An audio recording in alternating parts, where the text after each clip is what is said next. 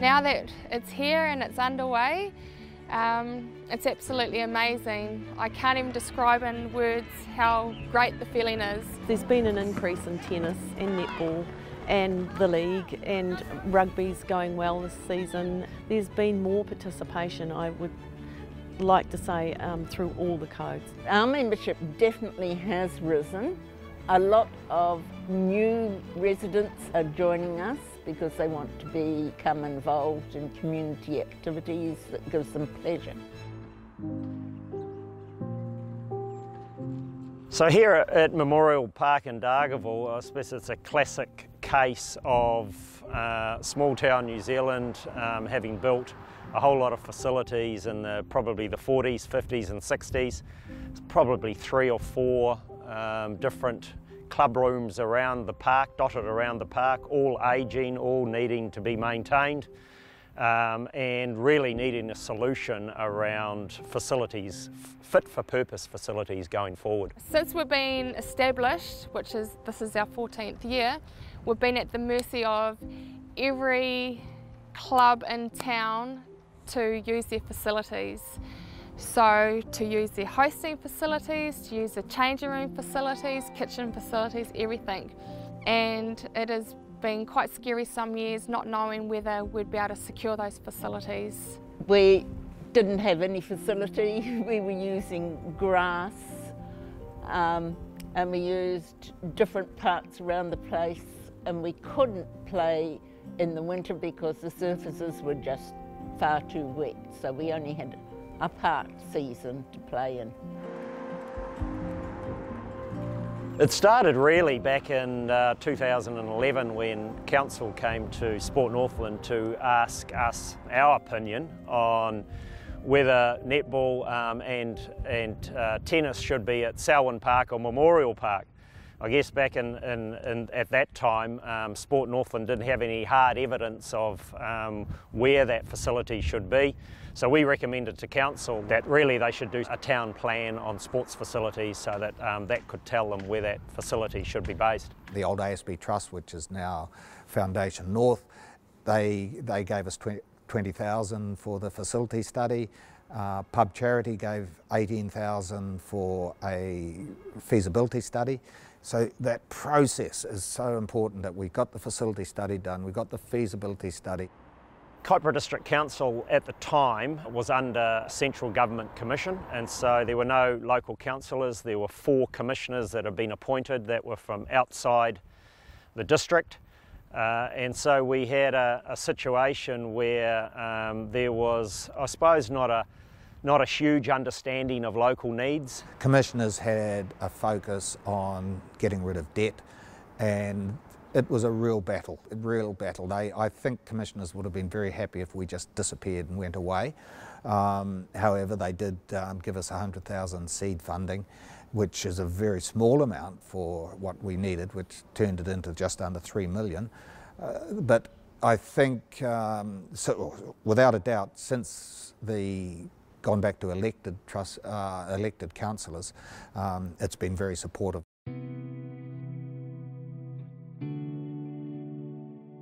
From the outset, Sport Northland was pretty adamant that there needed to be local people on the board that was overseeing this project.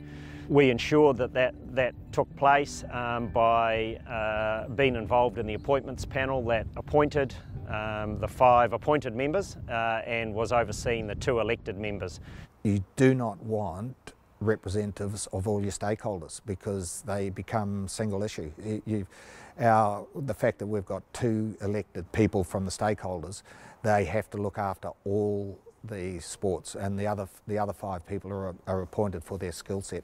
You have to know where to go to get the money, you have to know how to write the letters, you have to know who to approach, you have to know how your council functions, how your regional council functions, you need to know your sources of funding, and be up with the play really on all of those things. Sport Northland's got a very good reputation with the funding people, so from Foundation North, lotteries, I went to Wellington and visited lotteries. We've got a Sport Northland has a very good rapport with pub charity as well. So it's a case of knowing your funders, introducing yourself, doing everything properly and being reliable.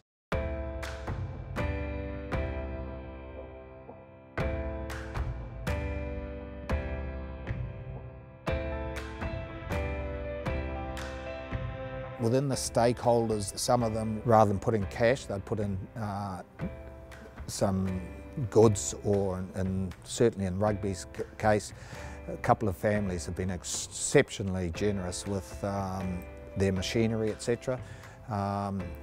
Tens of thousands of dollars worth of donated machinery time, I think. So yeah, that's part of your buy-in, I think. The other really important thing is to have a damn good project manager, and we did that. This building that we see behind us is totally different to what the architect originally designed. Our project manager just said, well, why are you doing this? And he turned around, sketched some plans, why don't we do this? And we went to contract with a design build rather than an architect doing it. The stakeholders coming together and collaborating was always going to be a hard thing to do. In the past, I suppose you've got sports groups that don't traditionally work together.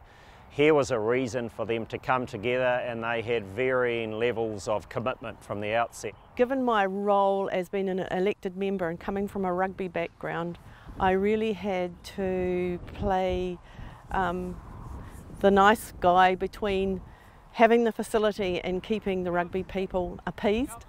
And there were a lot of staunch believers that the Sportsville would come in and overrun them and take them over, and felt that it wasn't going to be for them.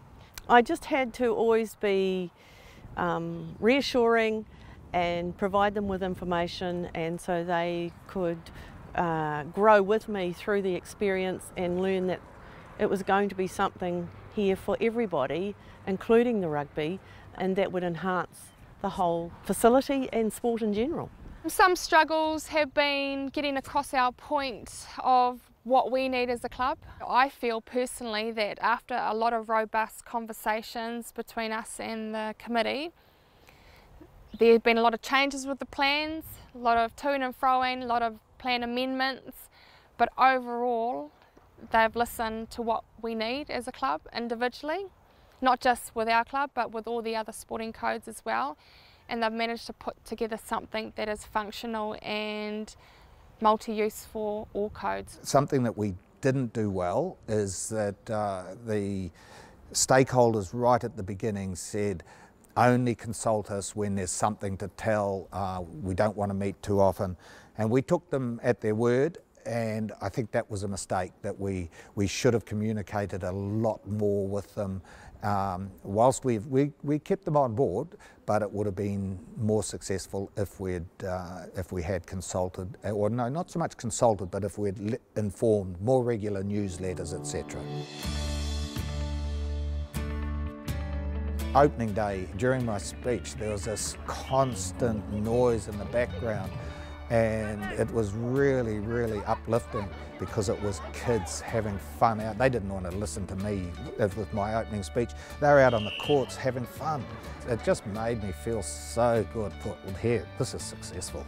Seeing the over 60s here with their petanque court and the whole broad spectrum of the age, having the ability to utilise the facilities, the extra things that are now being brought in because the facilities here, there's just things that you just wouldn't have anticipated that have happened and now are starting to happen once it's up and running. It's certainly wonderful for our committee meetings and the petanque group, because the petanque group not only play petanque, but we have a social morning tea every time we play petanque. Right from the establishment of the board through in 2013 through to construction starting in late 2017.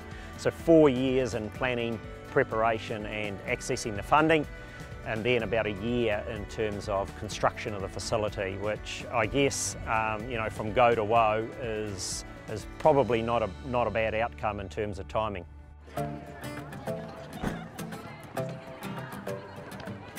There's a booking system where we go through our new administrator and we book in our draw for the year.